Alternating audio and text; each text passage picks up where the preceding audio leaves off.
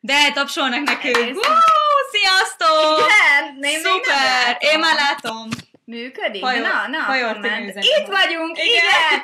Életem legnehezebb szülése volt, és amíg elkezdődik, vagy amíg egyre többen kapcsolódtok be, addig tudjátok a szokásos kérdésünk, írjátok meg nekünk, hogy honnan vagytok, és mint mindig keressük az első tengeren túli nézőnket, mindig akkor szoktunk megállni, amikor megjön az első tengeren túli. Jó! 55, 56, 57.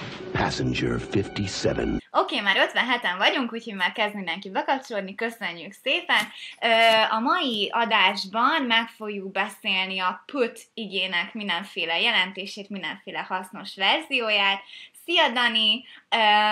És ezen kívül egy olyan nyelvtani, vagy hát végül szókincs, inkább formulával ismerkedhettek meg, amit magyarul úgy hívunk, hogy hangsúlyos melléknevek, de először azt remélem... Van Skóciából, Sörös Melinda! Igen, Melindának én megtartottam igen, bocsánat. órát, képzeld el, amikor téged helyettesítettek. Szuper! Igen, Szia, Melinda is nagyon aranyos.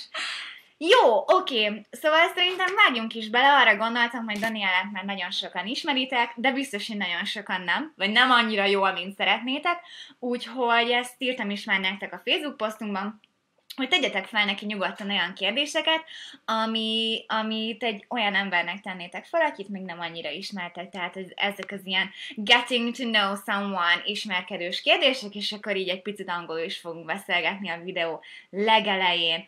Úgyhogy olyan kérdésekre gondoltunk, mint például, where did you learn English?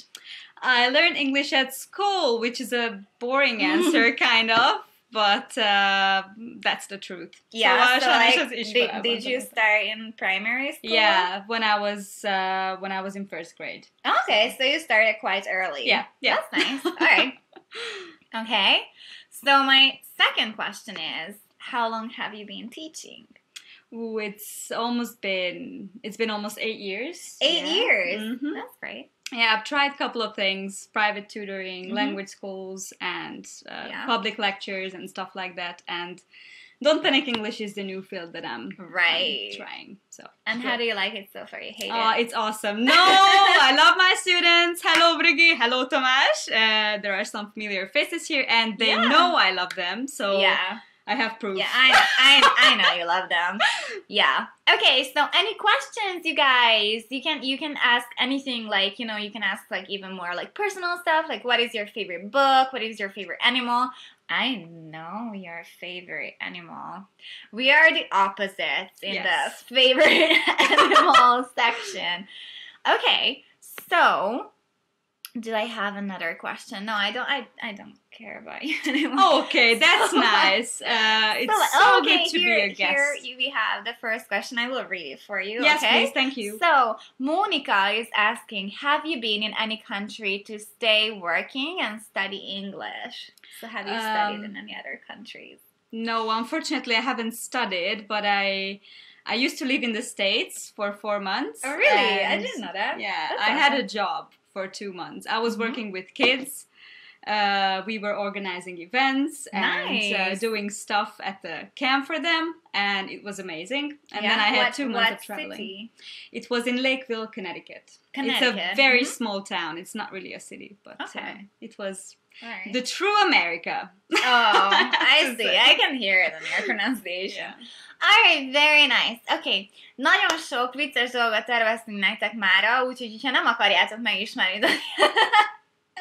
Mi a baj? Kicsit lassú, ahogy írnak kérdéseket, Persze. úgyhogy ha még eszetekbe jut valami, akkor nyilván persze válaszolni fog rá Daniela, vagy Eszter, vagy Daniela. Ami tetszik, de én az Esztert preferálom egyébként. Igen, ez érdekel pedig annyira jó, Dimitrov Daniela. Hello, Dezsi! Hello! Orsi! Szia, Orsi! Igen. So, which name do you prefer? Ava is asking. Yes, Ava, thank you. I prefer Esther. Thanks for asking. Not many people do that, so it's very considerate of you. And Daniela is very... It's too official for me. My grandparents call me Daniela. I see. And I call you Daniela. Yes. When I'm mad at her. For I'm now. like, Daniela. Yeah, she does that. Never. So, okay. Alright.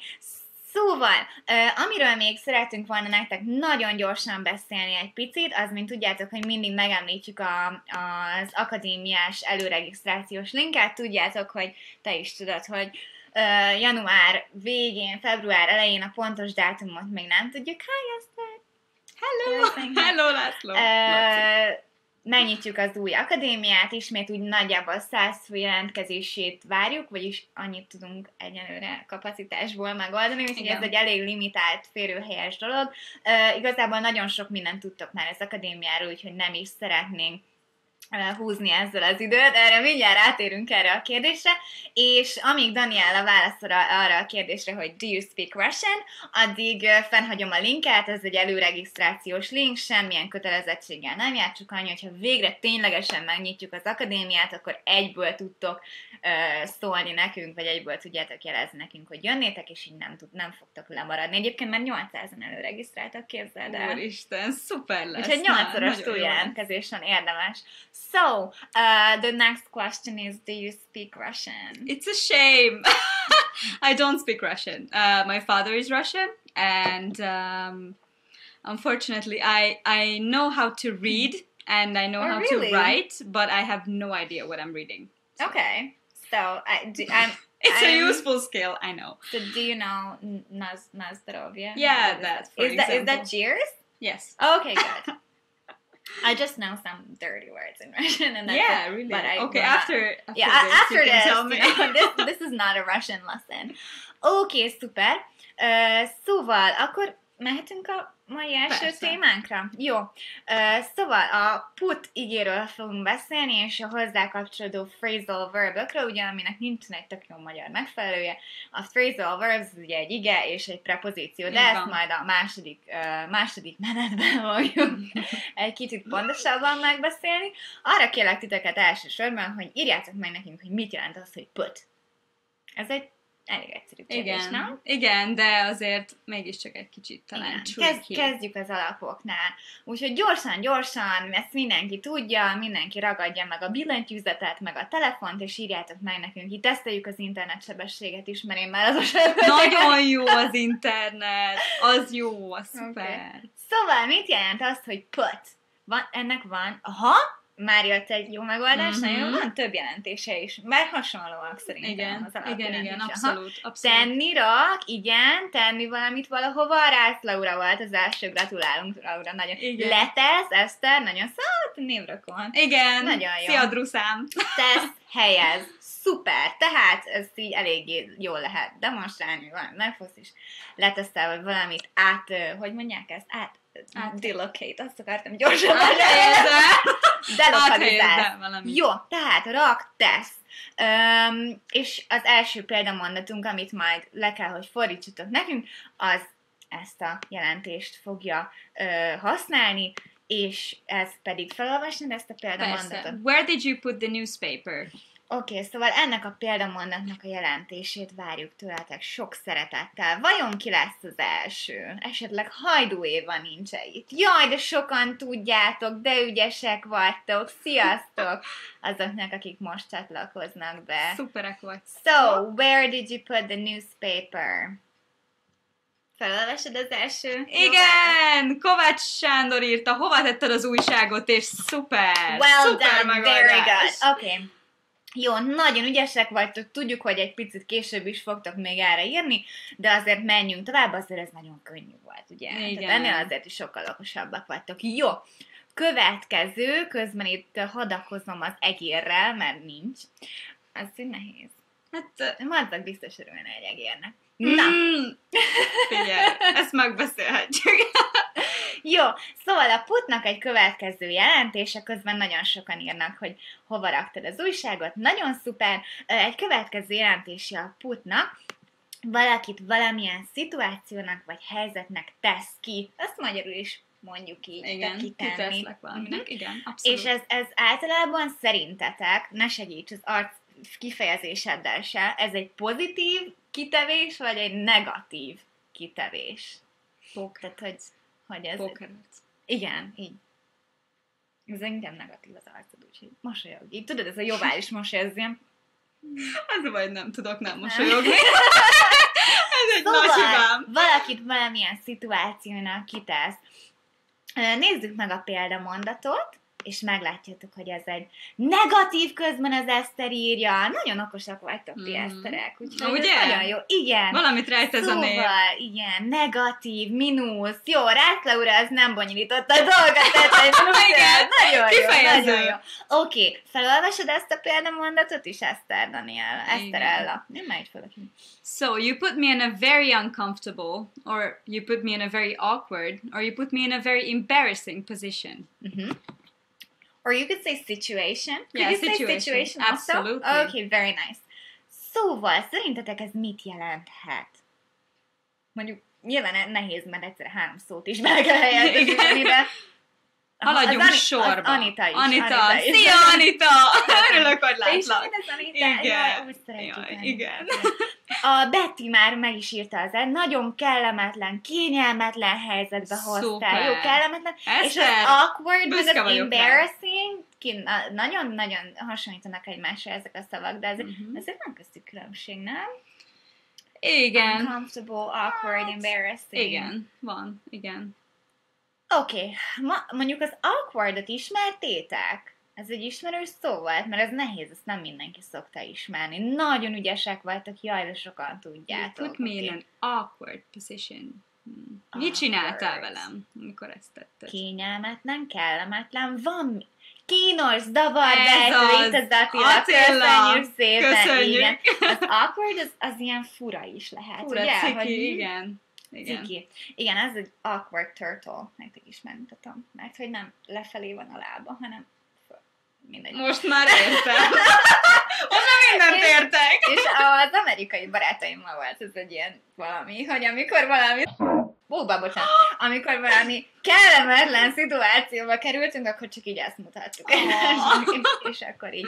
Jó. Okay. Ezt már biztos megjegyzitek. Ismered, Tomi? Mert ez egy ilyen nagyon Szerintem nagyon használt mindennapi. szó. Főleg Igen. az awkward ezek közül. Mhm. Szerintem az a És az leggyakoribb. amerikaiak mondják ezt nyilván. Hát ugye Awkward. Igen. Ezzel a hangsúlyjal, igen. Szuper! Nézzük a következőt. Nagyon ügyesek voltatok, azt hittem, hogy ez nehezebben fog menni. Aztán ezt mondjátok meg nekünk, hogy mit jelent. Put someone in danger.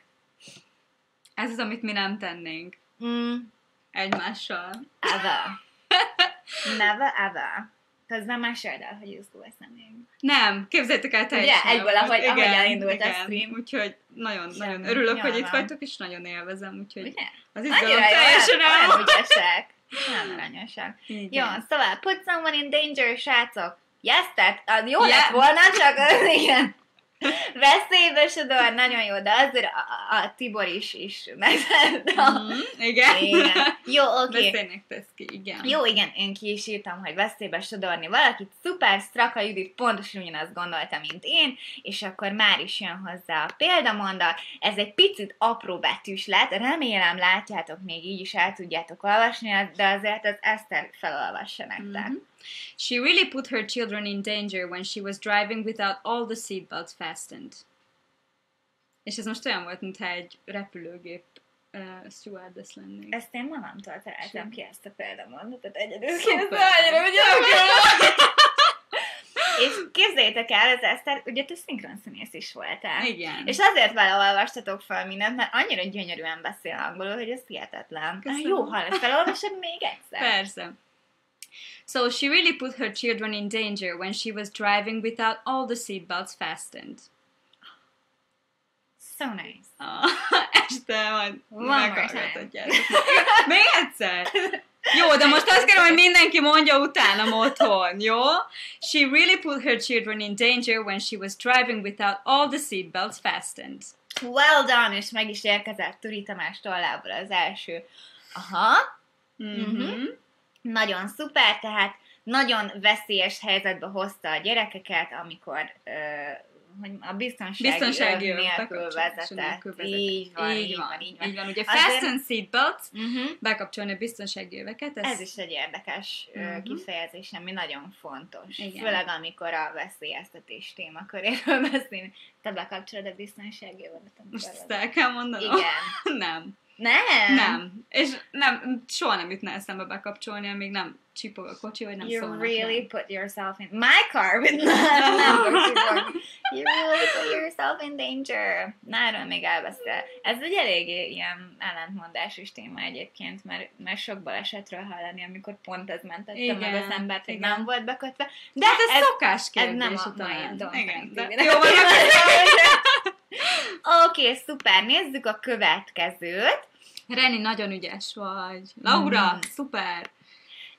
Ez a kifejezés, a put someone in charge, ezt 3 darab angol tanár sem tudta megfejteni, olyan szabatosan, magyarosan, hogy ezt hogy kell mondani, úgyhogy megmondjuk őszintén, tőletek várjuk a megoldást. Nem tudjuk, hogy ez hogy van magyarul, nagyon szépen körül tudjuk írni, de ezt mondjátok már nekünk, mert fogalmunk sincs. De mindig megmondják egyébként, tehát Timivel is szoktunk gondolkozni, hogy fú, na most ez hogy lenne, és a Turi Tamás, vagy a Hajdú Éva, vagy most a Rászlóra is nagyon sokat kommentál, őt még nem láttuk.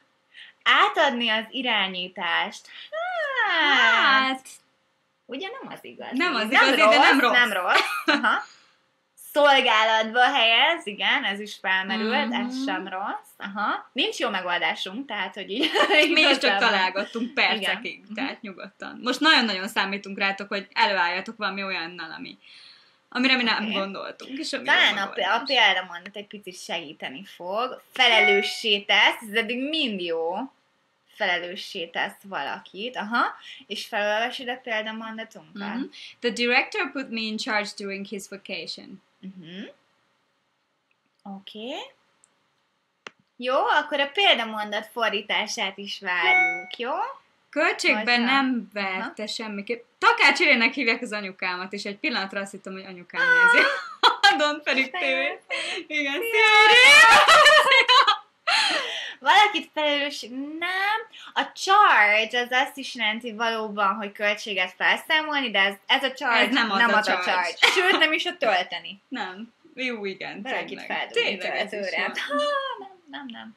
Az az energia. Az majd amiből 100 év az múlva. szokott sokat inni. Igen. Igen. A Tamás már írja is. Hogy a rendező engem tett meg rangidősnek a nyaralása alatt. Ez egy elég szabad fordítás. Igen. De amúgy elképzelhető. Rám bízta a felelősséget. Aha, így van. Valami kinevezett engem, amíg szabadságon volt. Az nagyon szuper. Igen, talán az a legjobb. Igen. Well és done. Egyébként tényleg van egy ilyen, hogy director rendező, director igazgató. Igen, úgyhogy ez viszont tök jó. Helyettesít, az is tök jó. De mindenféleképpen valami olyan pozícióban, ami ahol, vezető. Igen. Tehát, ami felelősséggel jár. Jó, szóval hát nem derült ki, hogy ez mit jelent, nem tanultunk ma se meg magyarul, angolul nem inkább. Semmi baj. Oké, következő. Bocsánat. A kommenteket nézem. Put someone under pressure. Did I just put you under pressure? No, you didn't. Nem. Tehát, put someone under pressure. Ez egy tök tükörfordítás, ez nagyon-nagyon könnyű. Ugye? Igen, abszolút. Ez gyakorlatilag szó szerint is. Szó szerint le lehet fordítani. Na?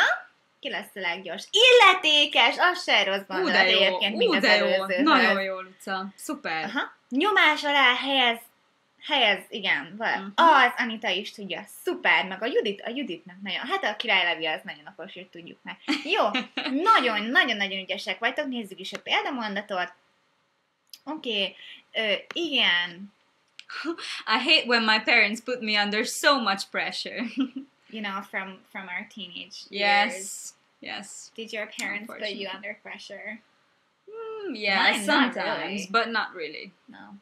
Just in minor things, like cleaning. Oh, and now I have to clean, like, without people putting me under pressure. It's like my dirty apartment puts me under pressure. Do you want me to put you under pressure? In connection with cleaning? No. I'll just text you every day. You don't have to. Daniela for president. Thank you, Gary. Lehet rám szavazni, igen, indulok. Jó, és a Tibor és a Tamás is nagyon szuper megoldás. És a Laci is. Nagyon ügyesek vagytok. Szuperek vagytok. Olvasol egy jó megoldást? Igen. Például gyűlölöm, amikor a szüleim nyomás alá helyeznek. Vagy Vagy utálom, mikor a stresszálnak. szüleim olyan nagy nyomást gyakorolnak rám. Nyomásnak tesznek. Nyomásnak tesznek ki. Király. Igen. Nagyon-nagyon jó. Erika, szuper. Well put. Vagy egy későbbi mondatot. Well put. idéztem. That's Well well put. put. Ez lehet a mai tévének a jelmondata. Jó.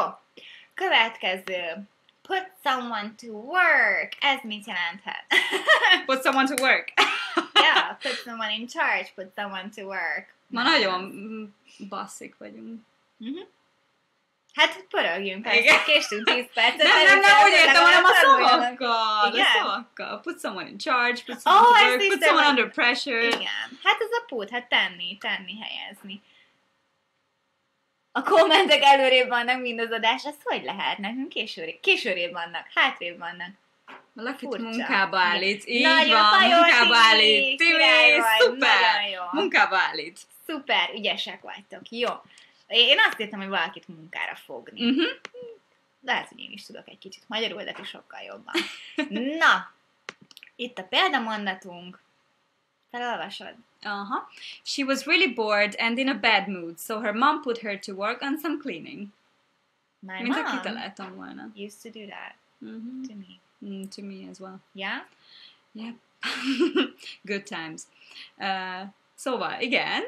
Mit Várjuk jelent a ez a fordítást. mondat? Igen, ez Hogyan egy picit fordítanátok? hosszabb, úgyhogy tudjuk, hogy több. Addig De még hát nosztalgiázunk. Ah, Egy kicsit, amikor amikor ablakot portalanítottam. eltudtam.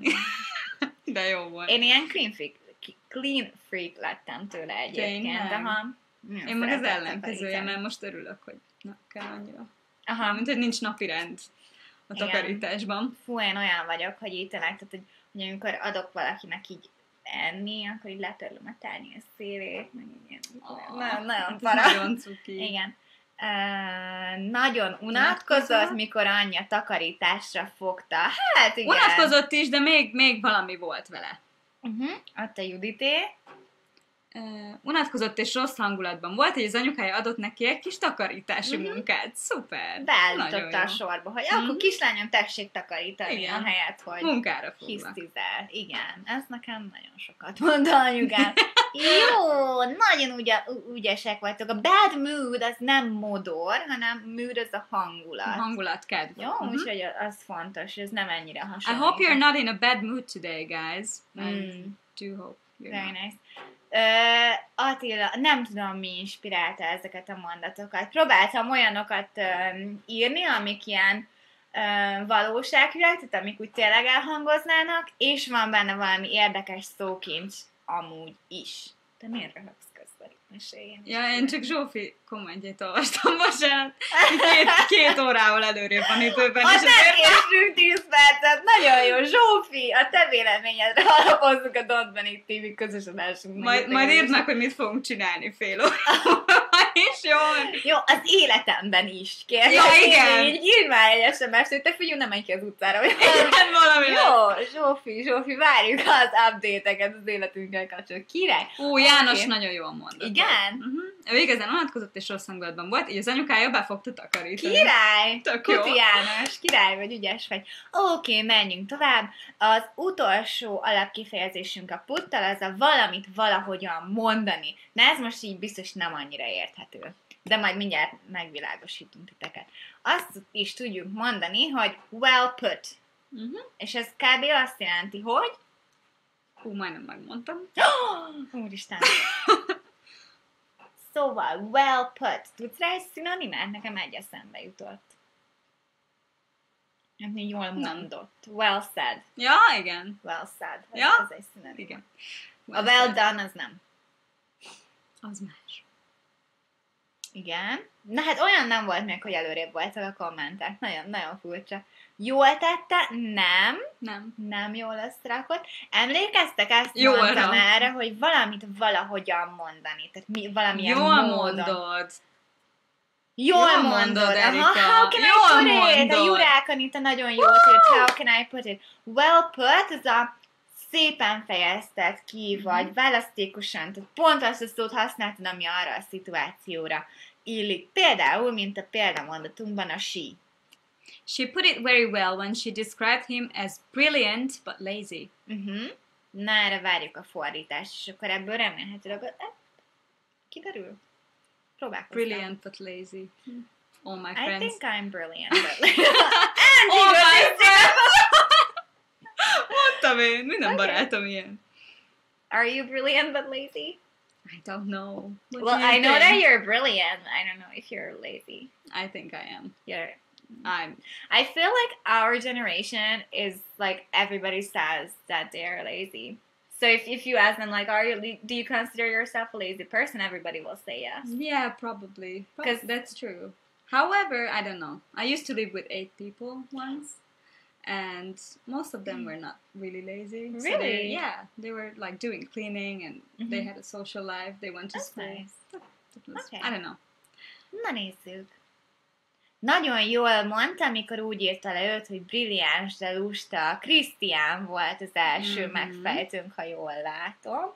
Jaj, közben itt mit csinálok? Igen.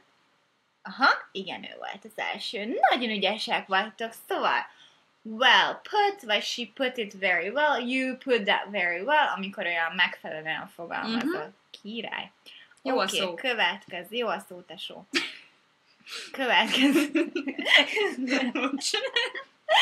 Oké, szóval az előző adás témája ugye az volt, hogy az I think elcsépelt, rémesen elcsépelt mondatkezdő bigyulának a szinonimáit kellett összegyűjtenetek. Hosszú mondat volt, és csak a végére gabajodtam bele. Nagyon ügyes vagyok. Thank you. És azt szeretném kérni tőletek, hogy küldjetek nekünk egy lájkot, vagy egy szívecskét, hogyha láttátok az előző Don't Panic TV-t. És itt fognak szállni. Egy Te szívecskét, mert én láttam. Küldj egy húha fejet. Nagyon jó, remélem, hogy ez csak lesz ott jönnek a szívecskék. Igen. Úgyhogy ebben az adásban is fogunk nektek segíteni egy ilyesmivel. Ó, köszönjük szépen, de aranyosak vagytok. Hoztam egy csomó szinonimát, egy ugyanazon ilyen mondat, látod meg? Jaj, de vagytok. Szuper, nagyon jó. Ugyanilyen kis mondat indító dolgokat. Danu, nem tudom, hogy ezzel a keresztneved, a TV végén lesz egy question and answer, tehát ott fel tudod tenni a kérdésédet, vagy pedig írj az ügyfélszolgálatunknak az info@don'tpanicangol.com, ugye? Igen. Címre. Com. Jó? Igen. És ott mindenben segítenek neked. Na, szóval ezzel a puttal még vannak ilyen tök jó kis mondatindító kifejezések. Let me put it this way. Köszönjük, még mindig jönnek a szívek, de aranyosak vagytok. Let me put it this way. Ez mit jelenthet? Oké, szóval let me put it this way. Ez mit jelenthet? Sőt, már 40-nél tartunk, hogy hadd tegyen. Nem, a put az nem ennyire nyilvánvaló itt. Put. Ha csináljuk így, nem de mit ezen csináljuk. Erre? Let me put it this way. Én azt mondanám, hogy így. az Alexander megérkezett. Szia, hadd fogalmazzak ki, nagyon jó, Attila, fogalmazzunk úgy, szuper, nagyon jó. Oké, nézzük a következőt. To put it in another way. Bocsánat. A következőt olvasod, ígérem. Jó. Csak meglátom, és egyből így. Hát, nagyon mérges vagyok, ez a helyzet. Igen. Nem látszik. Or to put it in another way, you're I'm very furious. angry. Yeah. Jó, to put it in another way. A way az nem irány, hanem egy másik jelentését fogjuk most használni. Hadd fogalmazzak így? Aha. Szuper. Hadd értelmezzem így, kapizsgálját, hogy hadd fogalmazzak másképpen. Szuper, Krisztián! Nagyon jó. To put it in another way. Nagyon jó. Tehát másrésztről, szuper. Ez mind a kettőt akkor használjátok, amikor egy problémának egy másik oldalát szeretnétek megvilágítani, vagy egy témának. Jó, jön a következő. To put it bluntly, or to put it mildly. Jó, másképp magyarán szólva, az is nagyon jó. Aha. Más szemszögből, szuper. Aha. Nagyon jó. Oké, to put it bluntly és mildly, ezek vajon mit jelenthetnek? Nézzük. Hasonlóak ezek is. Igen. A blunt az egy tök jó szó, ezt nagyon sokat mondják a magyarokra. You're so blunt. Igen? Én ezt még Nagyon sokan mondják, nagyon sok amerikai mondta nekem, hogy You are so blunt. you're so blunt. Cuki. Finomabban megfogalmazni, az a mildly, nagyon jó.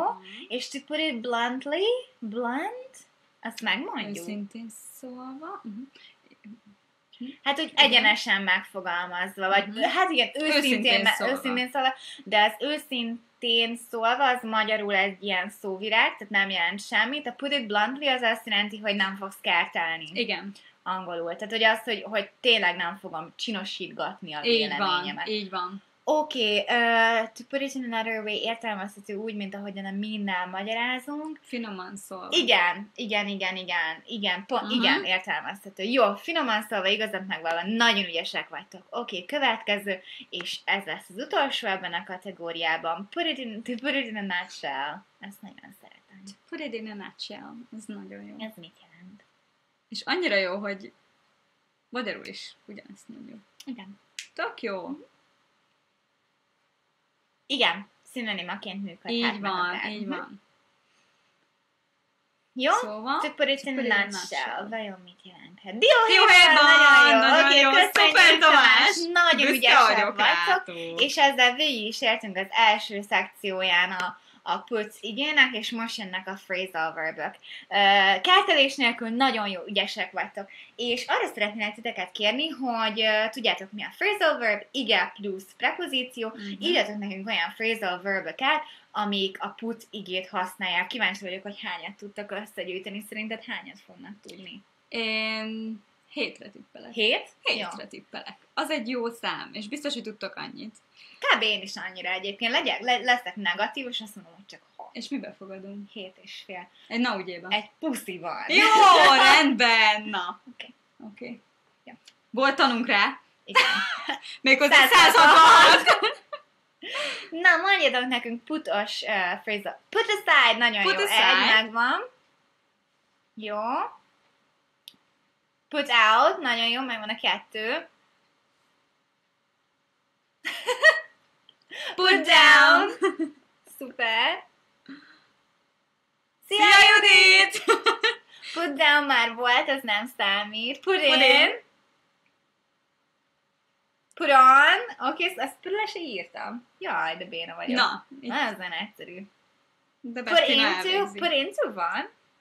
Put into. I put a lot of work into. Igen. Jó. Put away. Oh, már vesztettem. Oké. Na, Danielát is hazudtoljátok meg, légy szíves.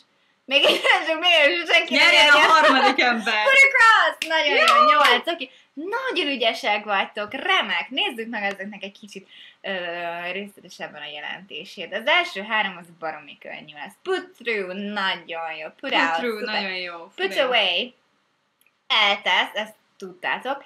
Nézzük ennek a példamondatnak a fordítását. Put that iPad away and come eat dinner.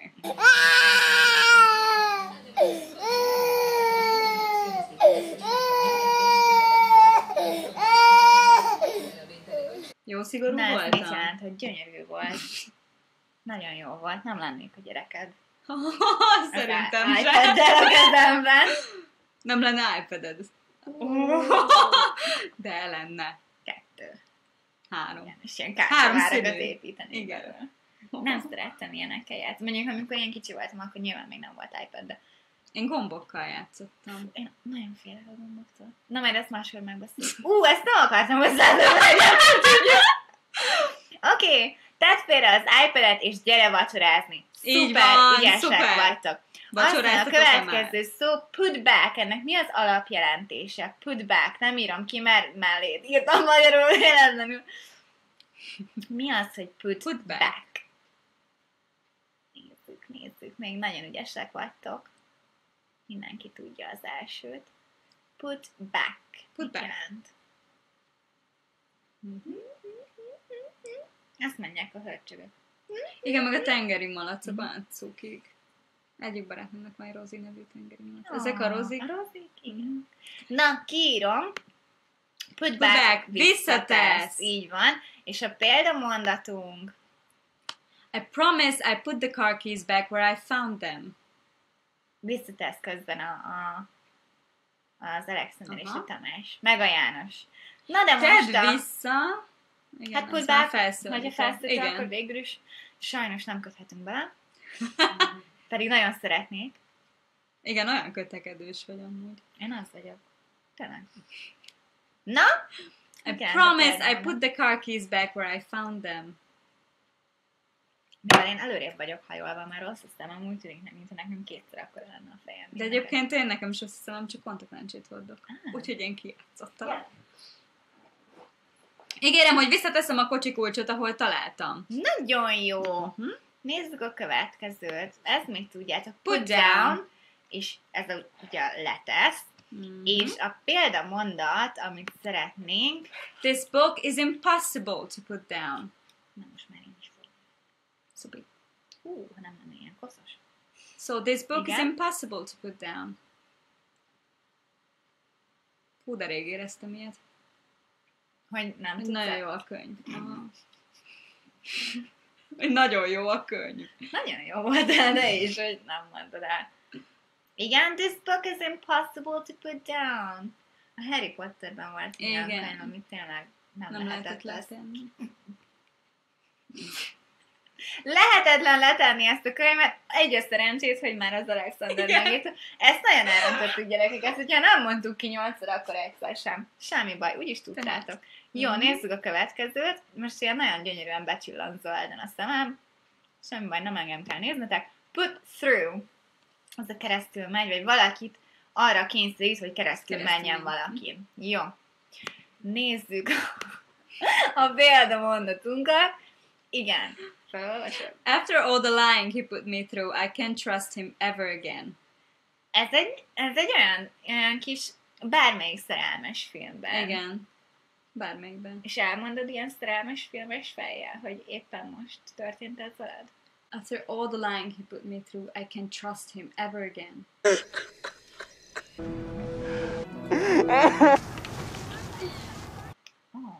Ugye milyen ügyes? Azt mondja, ha nem tudtak angolul, akkor is átjön.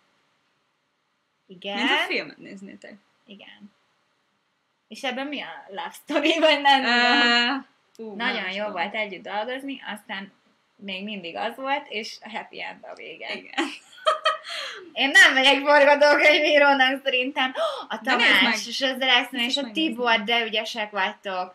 Felolvasod, hogy mi a megoldás? Így van. Tibor írta, miután hazudott nekem, nem tudtam újra bízni benne.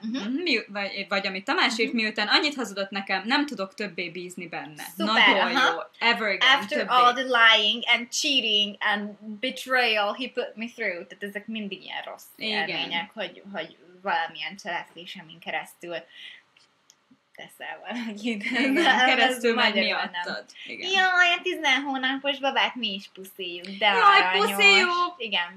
Puszi a babának! Oké, következő. Put together, azaz összehoz. Igen, te mi? Mert mi most put together. Ja, értem. Jó, oké. Ja, magamra vettem. Kinek integet? Oké, szóval ez a példamondatunk. Átvágott. Ja, nem. Bocsánat, én még a kommenteket. So, we put together a small celebration for Thomas for his birthday. Na, ez olyan mit jelenthet? Ugye az összehoz volt a put together-nek. Vagy you can say we put together a show. Yes. Last minute. Yeah. Other times. Mhm. We did put a show together. Well, not last minute. After 10 minutes later than the last minute. Yes. Actually. So very, very last minute. Na, mit jelent? We put together a small celebration. For Thomas, for his Tibor, birthday. nagyon jó. Eszti visszatért. Szuper. Összehoztunk egy kis szülinapi partit. Nagyon Szuper, jó. nagyon jók vagytok. Ügyesek vagytok. Jó. Aztán itt jönnek a kicsit absztraktabb jelentésű phrasal-verbök, vagy ilyen gyönyörű angolosan ejtsem ki. Put up with. Elvisel, és mutatom a példamondatot. I can't put up with this with his attitude anymore. Or with this attitude. With attitude anymore, yeah. Az Doesn't matter. attitude-ot, azt te hogy fordítanád? Ez nem nehéz. Hozzáállás. Viselkedés, hozzáállás, aha. De az attitude az mindig ilyen hiszti. Igen. És nincsen angolul az a szó, hogy hiszti. Olyan nehéz. Igen. Mert hysterical az vagy kórházi eset, vagy vicces. Igen. Ugye? És akkor ezért én mindig az attitude-ot, hogy wow, you have so You have much an attitude. Yeah. Mhm. You're making a show with mine. Mhm. Yeah. So I can't put Causing a up with his scene. attitude anymore. Having a temper tantrum. És mindig kérdezik, hogy van a hisztiroham, és azt mondom, hogy temper tantrum, és akkor azt mondják a tanítványaim, hogy köszönöm, ezt nem szerettem volna. Igen. Tehát, hogy akkor, Tessék! akkor ezt nem szeretném használni soha.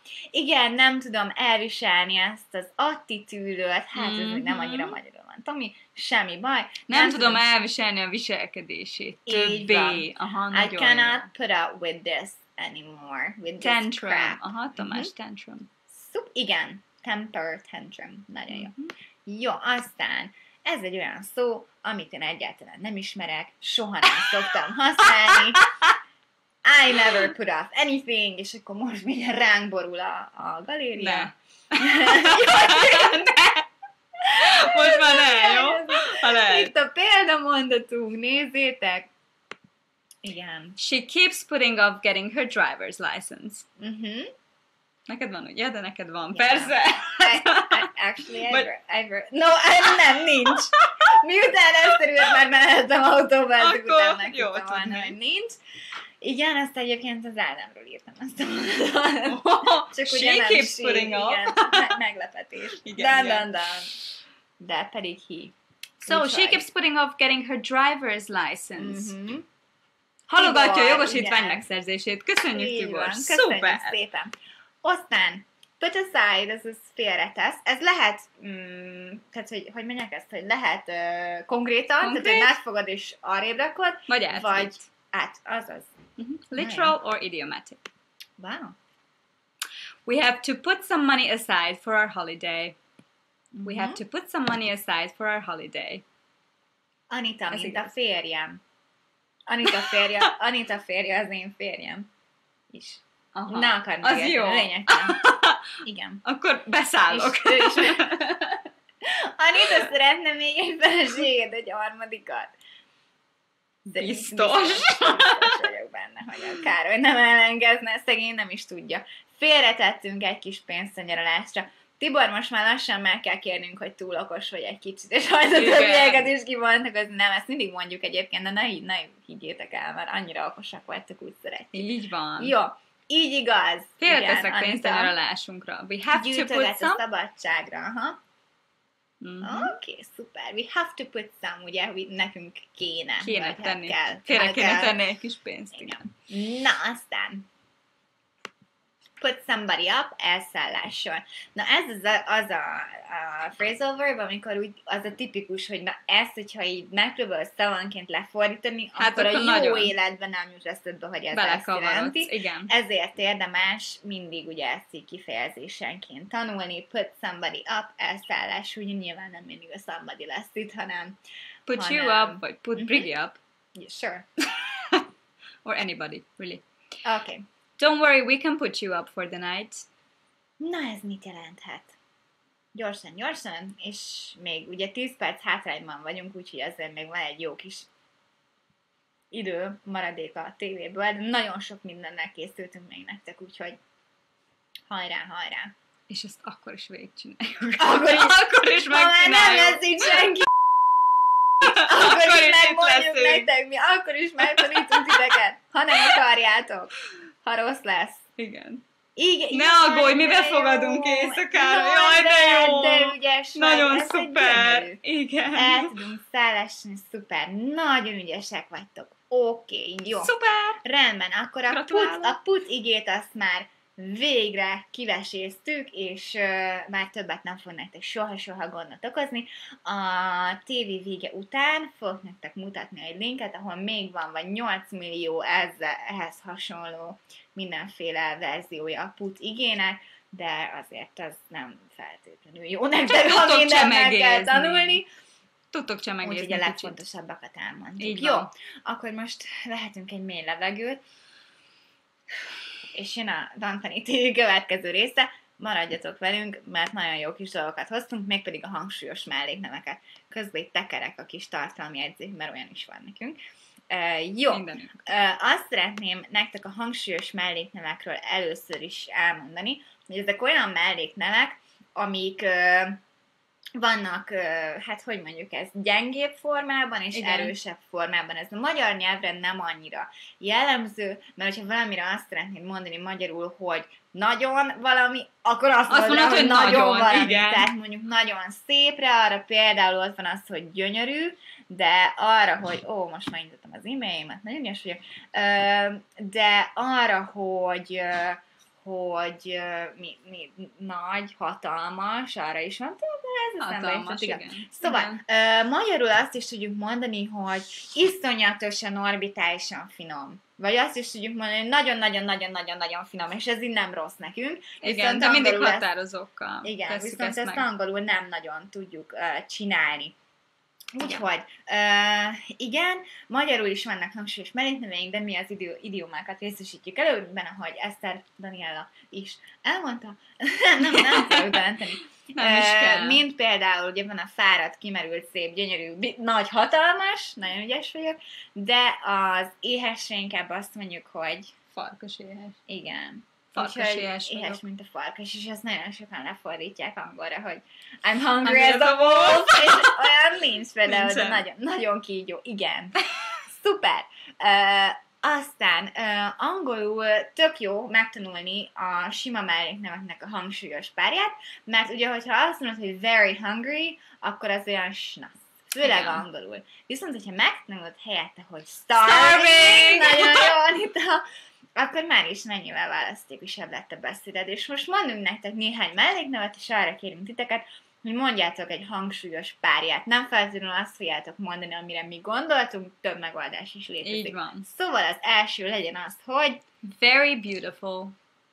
Very beautiful.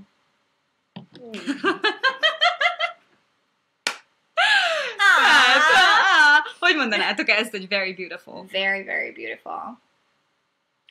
Very, very, very, very, very, very beautiful. Akkor az milyen? Vagy ő milyen? Bocsánat.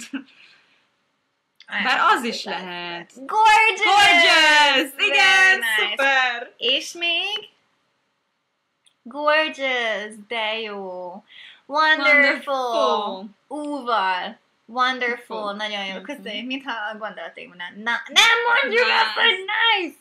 De bocsánat, nézzétek meg az awesome, előzővel. Fascinating, fabulous. Nagyon fabulous. jó. Szuper. Okay. Very ugly. Hát ez az ellentét. Az ellentét. Igen, amazing. Hát mondjuk a beautifulnak nem feltétlenül mondanám, hogy nem, amazing. Nem. Az amazing lehet valaki egy csodálatos ember, de az nem feltétlenül függ össze az inkább a természet, a természet szépségére mondjuk azt, hogy csodálatos. Úgyhogy végül is megmagyaráztuk, hogy jó legyen. Elfogadjuk semmivel.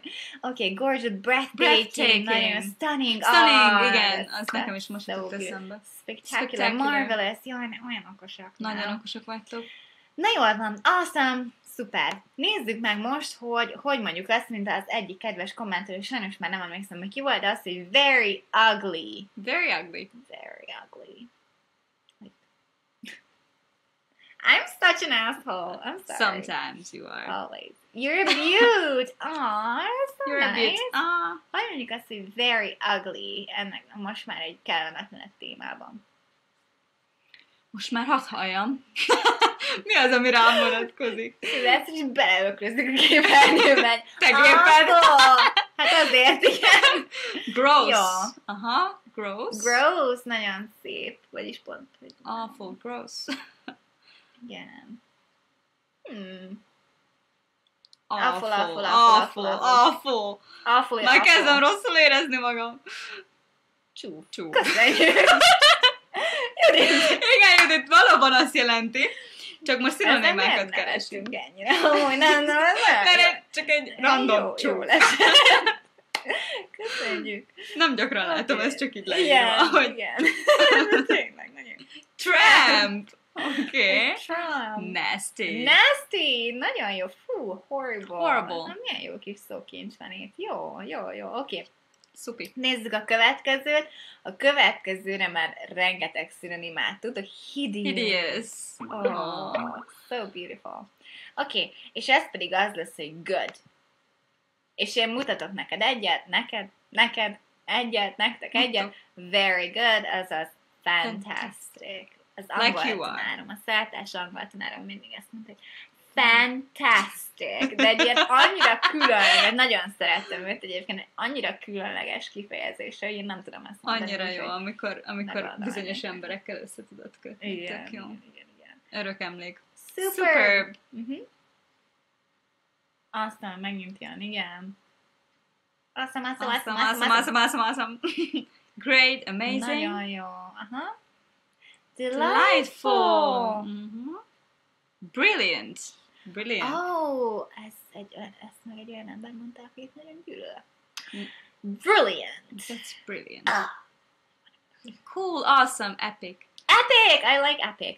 Oké, erről is volt már szó, illetve arról is, hogy very bad. This is terrible. Terrible. Marvelous. Kuti János, ez a marvelous. Igen. Nem baj, igaza van. Judit nem baj, a csúf az nagyon tetszett, nagyon jó Csúf. volt. Jó, so perfect. Oh, that's good too. Brilliant. Ooh. So cool. Like so cool. Okay, great. Na de most nézzük a very bad. Very bad. Lovely, az is nagyon jó. Very bad. Terrible. Extraordinary. Very good. Colorful.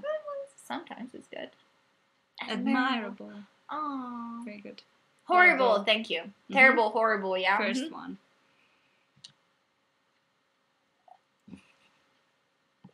Horrible, yeah. Epic is for the... I tried. Never works. Dreadful crap. Amúgy tényleg, simán. It's such a mess. Horrible, awful. Igen. Dreadful, nagyon jó. Nagyon-nagyon szuper. Very nice. Oh, you can do it. How to do it? You have to press... Okay, so you click out the little I. And then here we have very hungry. See, I'm learning. Oh, I'm sorry. Ezt elrontottam. Szóval very hungry, starving. Ennek szerintem nincsen több. Szerintem sem nagyon. Jó, a következő, ezt most lelőttem nektek, de ezt úgyis mindannyian tudjátok, mert már írtátok. Disgusting! Nagyon jó. A következő, amit szeretnénk, hogy lefordítsatok hangsúlyosban végnézni, már nem vagyok a toppon, az a tired. Very tired. Very tired. Very tired. Like, extremely tired. Na? Atrocious! Atrocious. Supercalifragilisticexpialidocious. Hungry as hell. Whoop! This is fine. Right? That's it. It's fine. Okay. Exhausted. Very nice. Very? Nice. Oh my god. What are you doing there? Here you go. Exhausted. Very amused. Amused. Very nice. Ez mit jelent magyarul? Azt hogy mondanád, hogy ilyen kimerült? Kimerült. És akkor az exhausted? Az is. Az a kimerült. Igen.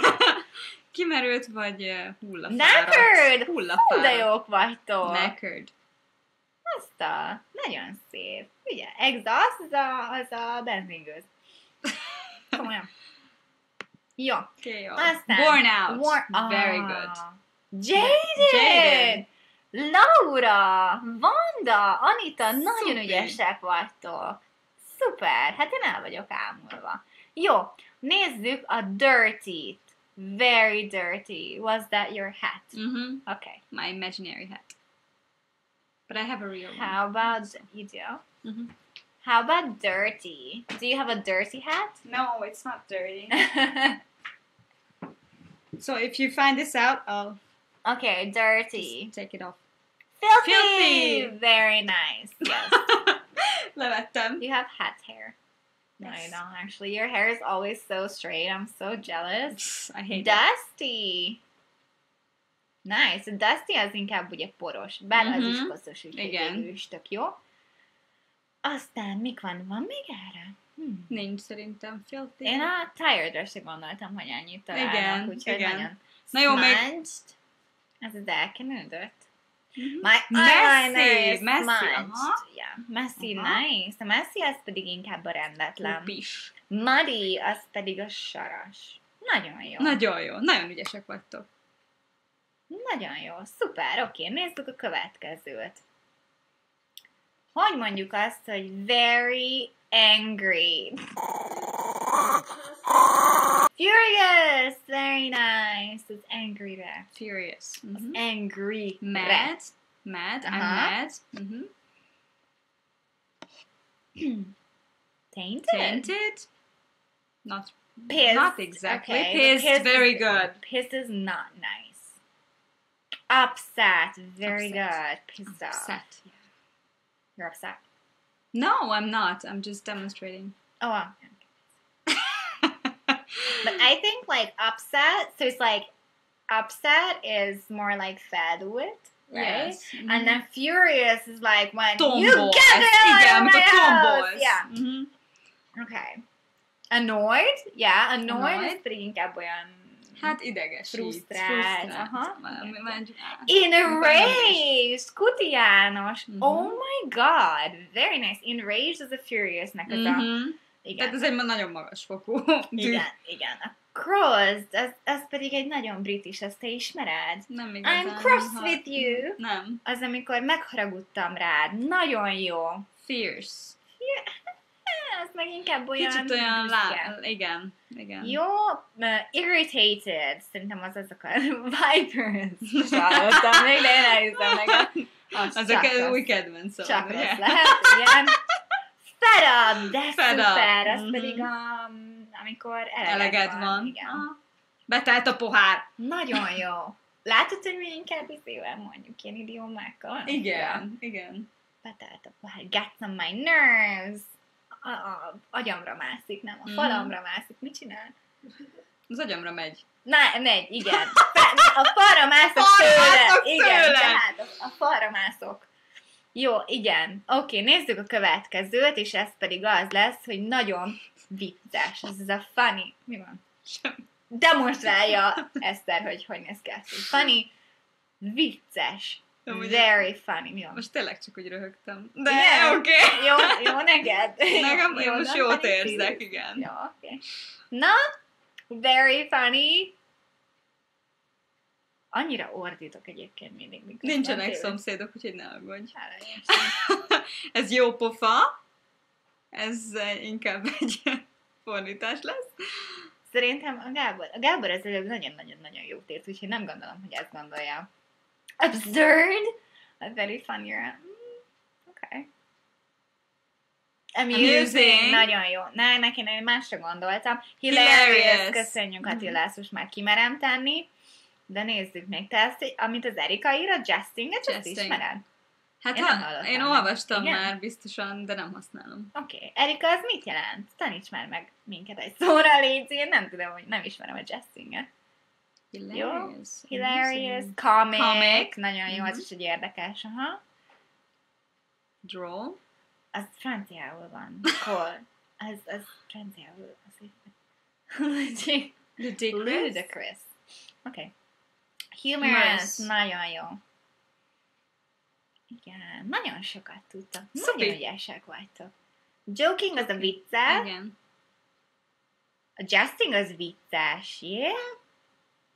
Soha nem Majd néztem meg. csináltunk Soha nem valamit. néztem Nem? meg, mit jelent. Tudjátok, mindig mondjuk, hogy amikor angolul olvastok, akkor ne nézzétek meg az ismeretlen szavakat, mert ez az angol tanárokra elvileg nem vonatkozik, de én is Igen. nézem meg őket, úgyhogy tréfás, jaj, de jó, ridiculous, ez viszont egy picit más. Igen. Ez ugye a nevetséges. Hát, nevetség. Ez egy kicsit De a negatív. vicces meg a nevetséges között pont ez a különbség, mint magyarul a vicces meg a nevetséges Igen. között, igen. Szóval ridiculous and hilarious, annak ellenére, hogy mind a kettő összevégződik. Jó! Bírjátok még? Mehet tovább? Küldtek nekünk egy szívecskét, mert most érnénk a végére, de még van egy pár szavunk. Jó, azt még azért letoljuk, annyira ügyesek vagytok. Hogy mondjátok azt, hogy very big?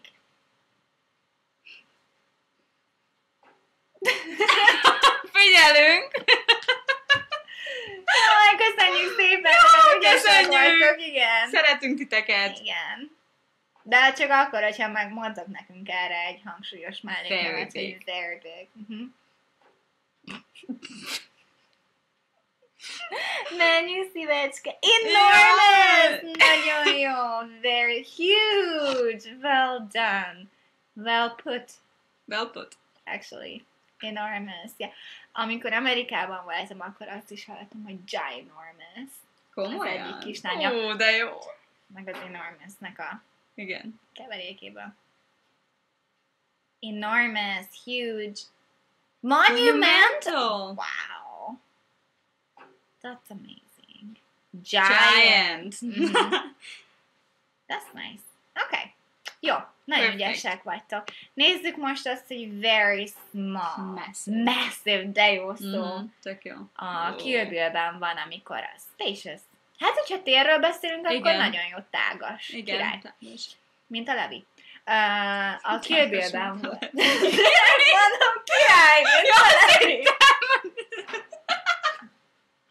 Bocsánat. Ne kezded el ismételni, Nem, de bocsánat. Nem.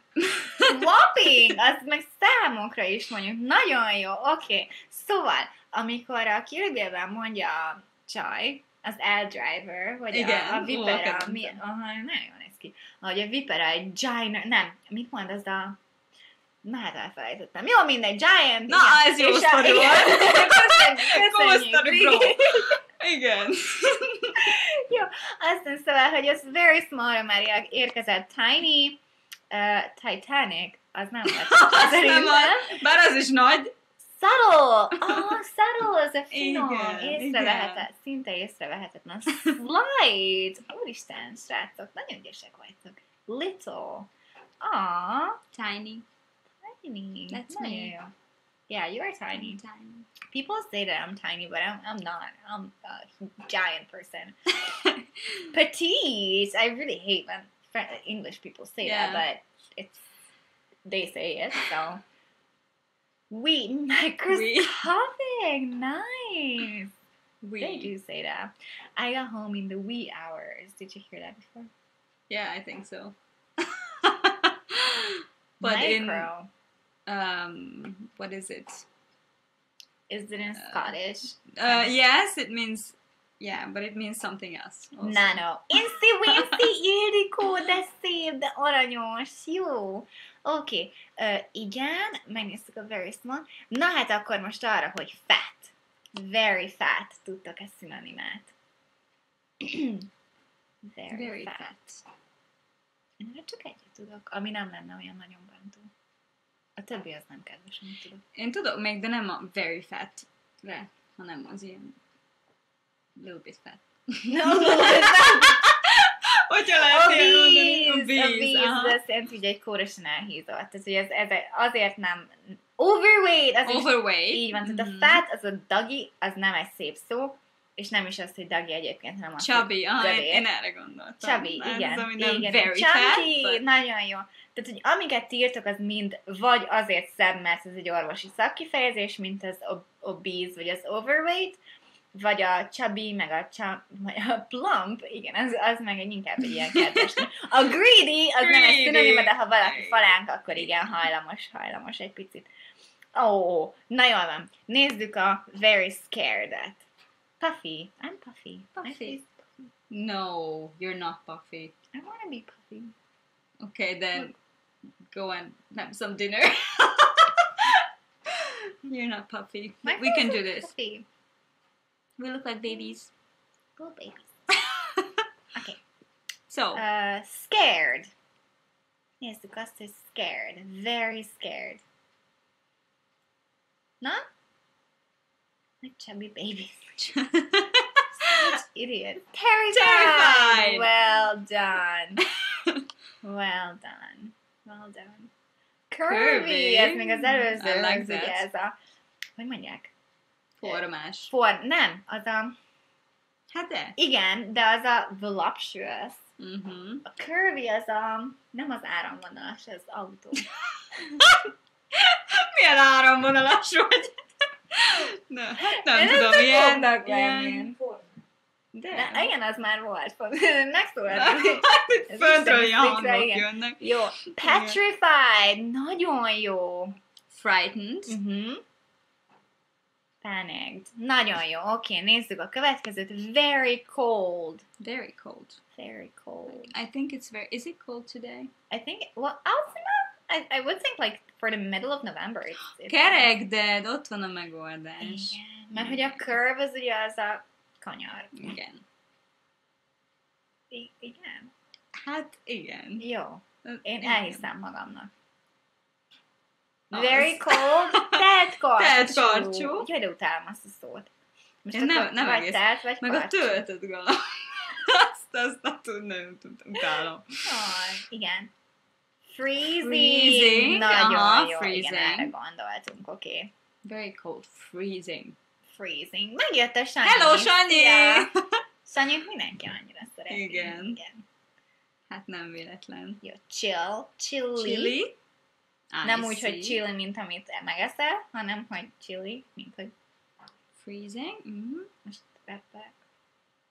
Crisp. Crisp, very nice. Yeah. Frozen. Chilled. Aha. Okay, very nice. Nézzük azt, hogy very hot. Icy, az egy jeges. Az végülis ez is jó. Algida. Most erről az nem. Laura, olyan szavakat írsz, hogy komolyan nem ismerjük őket. Te ismered ezt? Nem. Ugye? Nem, de most már tudom, honnan jött az algida. Laura, nem jössz hozzá hangot tanítani? Mármint, hogy minket. Gyere is. Tehát, Mondd hogy nekünk nem. szavakat. Boiling! Very nice. good. És ezt ugye nagyon könnyű megérezni, mert hogy boiler.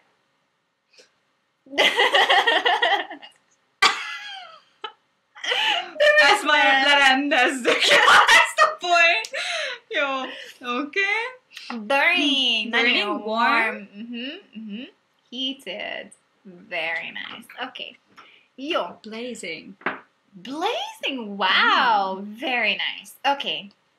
Nagyon ügyesek vagytok. Még csak scalding. Oh my god.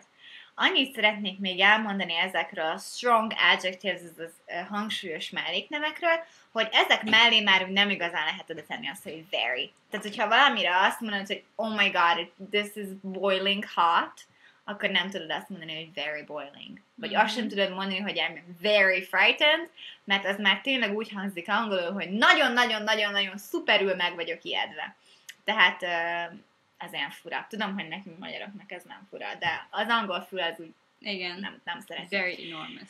Így hát, hogyha azt szeretnétek mondani, hogy mondjuk nagyon koszos, vagy nagyon gyönyörű, mondjuk a nagyon gyönyörű, az magyarul is kicsit furcsa, nem? Hát igen. Nagyon igen, mert a kimerül. gyönyörű az már Igen, hangsúlyos, aha. nem pedig mint a szép. Szóval, hogy a very helyett oda tudjátok tenni azt, vagy azt, hogy extremely, vagy azt, hogy absolutely, hogyha még fokozni vágyjátok a dolgokat, tehát olyat tudtak mondani, hogy extremely terrified, vagy absolutely hilarious, Gorgeous. absolutely gorgeous. Így van. Jó. És én még megkértem Esztert és Daniellát, ezen sosem fogom túltenni magam, hogy... Akkor mindig erről fogunk beszélni. Mindig, örökre. Nagyon fogsz szeretni engem. Hogy gyűjtsen nektek össze pár tippet, amit nektek, hát nem tudom, az angol tanulással, vagy bármással az élettel kapcsolatban, nem, az angol tanulással gondoltam. Úgyhogy most akkor átadom a szót. Jó, Köszönöm. és akkor hallgassátok meg, lehet, hogy mond olyat, amit mi még nem. Sőt, biztos. És egyébként itt van Laura trükkje, hogy angolul beszél a párjával. Akkor ezt mi is bevezetjük. Na, tehát az én tippjeim számotokra, amiket nektek hoztam, mondok most néhányat, igazából nagyon sokáig tudnék erről nektek beszélni, mert természetesen hát nagyon sok ötletet tudok adni ezzel kapcsolatban, de amire én elsősorban gondoltam, amit szeretnék nektek mindenféleképpen elmondani, hogy akármennyire is hangzik nehéznek, és akármennyire is hangzik nagy erőfeszítésnek, de próbáljatok meg minden nap egy picit foglalkozni az angollal. Ha 10 percet, ha 20 percet, teljesen mindegy, ha 2 órát, attól függ, hogy mennyi időtök van rá, de próbáljátok meg, hogy legyen egy rutinotok a tanuláshoz, hogy ne esetek ki. Nem tudom, hogy van-e köztetek olyan, aki játszik valami hangszeren, vagy tanul hangszeren, vagy már ügyesen játszik, de biztosan észrevettétek... Bocsánat, hogyha tanultok hangszeren, küldtek nekünk egy szívecskét, vagy egy lájkot. De mondhatod közben tovább. Szóval, köszönöm. Benyomtam. Szóval, hogy hogyha tanultatok már hangszeren, akkor biztos észrevettétek, hogy azok a darabok, amiket gyakran gyakoroltok, amiket gyakran elővesztek, az sokkal jobban megy, mint az, amit hetekig nem játszotok. Utána előveszitek a kottát, és úristen, hogy is volt? Mi is volt? Itt múltkor találtam egy megoldást, ami jobban hangzott, de mi is volt ez? Ugyanez a helyzet a nyelvtanulással, és ezért mondom nektek, hogy próbáljátok meg minél többet gyakorolni, lehetőleg minden nap, de ahányszor csak belefér. Ez alatt most nem azt értem, hogy akkor minden nap eljárni angoltanárhoz, vagy feljelentkezni nyelvórára, vagy leülni a könyv elé, vagy bármi, hanem próbáljátok meg az angol tanulást beleiktatni az életetekbe. Az olyan hobbiaitokat, amit egyébként is szerettek csinálni, próbáljátok meg keverni az angollal. Amikor zenét hallgattok, figyeljetek oda a szövegre, vagy keressétek meg az interneten, hogy mi is volt ez a szöveg. Gondoljatok be, hogy egy 2-3-4 perces zeneszám alatt mennyi szót meg tudtok tanulni. És nem is erőfeszítés ezt meghallgatni többször, ugyebár, mert tetszik. Vagy ha szerettek főzni, kerestek egy receptet, keressétek meg angolul. Először biztos nem fogjátok érteni. Nekem már ebből mondjuk, de igen. Elsőre biztos, hogy nem fogjátok érteni, ami oda van írva teljes mértékben, mert ugye itt különböző dolgokat kell csinálni az étellel, meg az alapanyagokkal, meg különböző fűszerek vannak, de harmadjára, negyedjére, ötödjére egyre jobb lesz, és gondoljatok bele, hogy ebből is mennyi energiát tudtok nyerni az angol tanuláshoz, úgyhogy annyi a lényeg, hogy amennyit csak tudtok, foglalkozzatok vele, és amit még szeretnék elmondani, az az, hogy beszéljetek. Próbáljátok meg, hát ha nem is keresni azokat a helyzeteket, de amikor adódik helyzet arra, hogy gyakoroljatok, akkor ne ijedjetek meg, nyugodtan merjetek megszólalni, mondjátok el az összes szót, ami eszetekbe jut, ne gondolkozzatok, hogy ez rutinná váljon, és sokkal több önbizalmat kapjatok a beszédhez. Ezt csak úgy lehet elérni, hogyha igenis igent mondtok a beszédre, úgyhogy jó gyakorlást kívánok nektek! Köszönjük szépen, ez szerintem nagyon szuper volt. Olyan jó, minél több embert meghallgatni ezt. Még Persze. a végén elhiszik nekünk. Milyen tanácsai, milyen volt ez a tanács Daniellától? Jó volt? Tetszett nektek? Józsi, nagyon jó ötlet, hogy orgászos videókat nézel, látod? Már is két dolog, igen. ami össze tudsz kötni, és amit szeretsz. Oh, thank you! Thank you so much! Oh, thank you, Dezsi! Okay. Te szeretnél még valamilyen tippet mondani, vagy jöhet a Q&A? Szerintem jöjjön a Q&A, lehet, hogy már egy Oké. picit le is választottunk titeket. Igen, de még Nagyon. mindig 118-an kitartóan itt vagytok, köszönjük szépen! Úgyhogy nagyon-nagyon aranyosak vagytok, hogy még este 8:30-kor is minket néztek. Így Hogyha van. bármilyen kérdésetek van, akkor ezt Nyugodtan most tegyétek feltehetitek fel. bármivel És egyébként kapcsolatban. meg biztos lesz még alkalom arra, hogy adjak nektek tippeket, úgyhogy ez csak az ízelítő volt. Igen, amit most igen, hallottatok. igen. Egyébként olyan nehéz új dolgokat kitalálni, mert ez se egy ilyen, nem tudom, ez se egy ilyen spanyol viasz, tehát tanulj. Ne félj. Ha sok munkát teszel vele, akkor megjön. Nyelvtanra tipp. Na, nyelvtanra tipp. Nyelvtanra tipp, hát, amit azt fogom mondani, amit valószínűleg minden tanár mondana, akármennyire is gyűlöletes a nyelvtani feladatok megoldása, és utálja mindenki, és úgy érzi, hogy nem fejlődik tőle, ez azért nem igaz. Tehát, hogyha eleget megoldasz, akkor egy idő után ez már a kisúlyadban lesz, és amint elkezdesz beszélni, észre fogod venni, hogy basszus, megjegyeztem ezt a szerkezetet. Pedig úgy gondoltam, hogy soha nem fogom. Különböző könyveket elővenni, nem egy könyvet használni, többféle feladatot, többféle Hát, fórumon vagy akár az megoldani. interneten. És Ez már persze, annyira hát sok ott már feladat aztán van. mindent megtaláltok. Köszönjük szépen! Élveztétek a mai adást? Jó volt? Annak ellenére, hogy béna vagyok? Mármint, hogy nem tudtam elindítani? Ismét jó volt. Nagyon jó. Oké. Most hol vagyunk? Nálam vagyunk. Igen, a Holdon. A Holdon. És Mert így én ott elkezdenénk lakom. lebegni. Nagyon Igen. jó lenne. Uh-huh. Ide vagyunk láncolva, hogy Igen. Igen. Az explain, a mean és a putos magyarázó verzió. Hú! Ezt most nem teljesen értem, Alexander. Lehet egy picit már fáradt vagyok.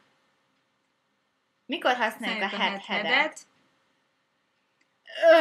Igen, ez is egy olyan... Elsősorban, ha egy múltban megtörtént eseménytől egy még régebbi eseményre utalunk vissza, ez az első. Tudunk egy példamondatot mondani?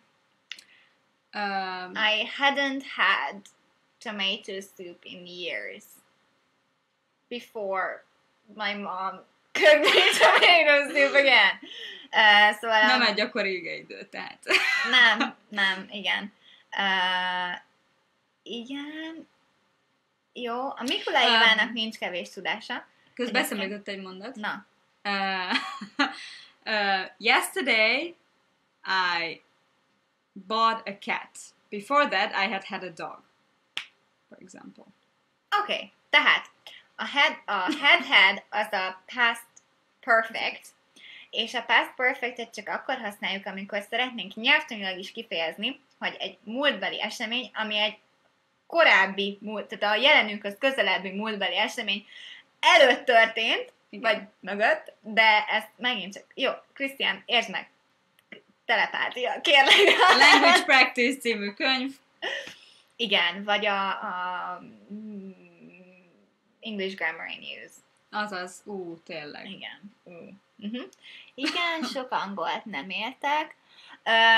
Érdemes találnod valami olyan szöveg, vagy szószedetet, amiben vannak szövegek, és azokat kívülről megtanulni.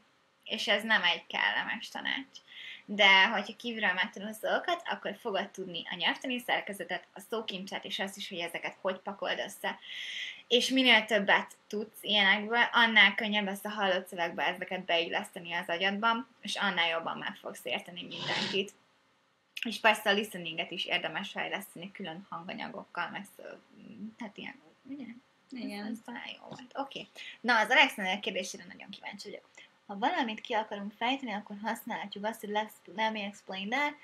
I mean, put in the way. Igen, a putos verzió az a let me put it this way. Pontosan. Igen. I mean. Két lépcsős mód, de gyönyörű. Na, Alexander biztosan megértette a majókat, és biztosan megjegyezte. Jó. Szuper. Oké. Köszönjük, Éva, nagyon jó, hogy nyelvtan is jó. Okay. Csak az kicsi. Tehát, hogy abban benne van, hogy nem annyira ilyen mélyreható. De az nem jó. Igen. Fú, ezeket az igéidőknek az elnevezését magyarul én annyira nem tudom, és nem is szeretem. Egy két lépcsős mód, meg van olyan, hogy rég ott van Tamás. nem. I had a shower before I went to a date. I went on a date, hogy kukacoskodó lehessek. Igen. Ez az! A Turi Tamást kijavítottam ma, figyelem. Bocsánat, Én most ennek azért annyira nem örülök, nagyon mert a furcsa. Tamás az én diákom. Nagyon De furcsa tudjátok mit? érzéke. Pártatlan vagyok, jó? Tehát a Tamás, ez tökéletes. Persze, én tudom. Jó.